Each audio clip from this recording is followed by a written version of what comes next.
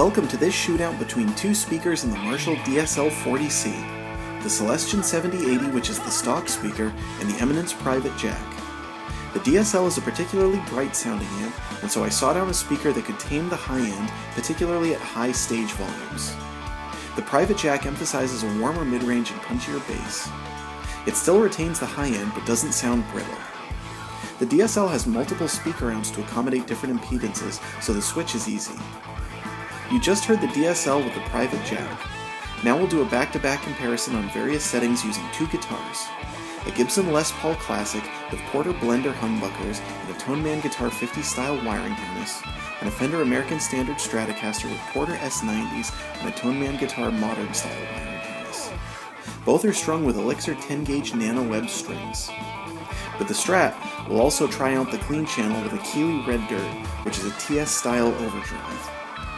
The amp is stereo mic'd with dual Blue Encore 100i microphones, and I'm recording into a PreSonus i2 interface. I'm also using sinusoid cables. Thanks for watching, and be sure to subscribe below for more music and guitar gear demos.